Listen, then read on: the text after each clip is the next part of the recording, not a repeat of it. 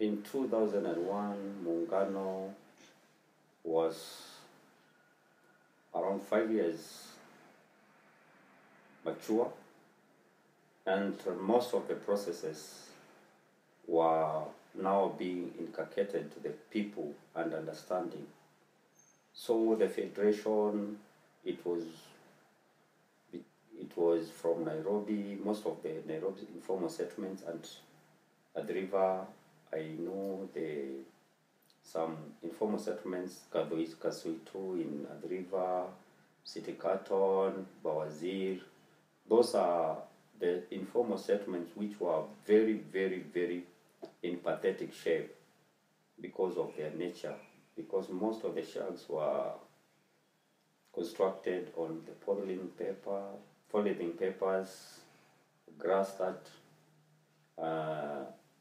like Azuito was in submerged in the floods. It was like an island, and when the rains came, it was flooding. People used to be even airlifted by the Red Cross people. People used to be, the food was being taken to the community because they could not access because of the situation on the area. So it was quite a dangerous place to live, and the government of the day used not to understand. They used only to go to the people on the election times, but the services, they need to get the proper environment was not addressed.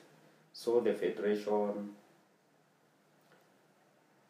came to a river and created the awareness, and the mobilized people came together, and the people both agreed on their rights.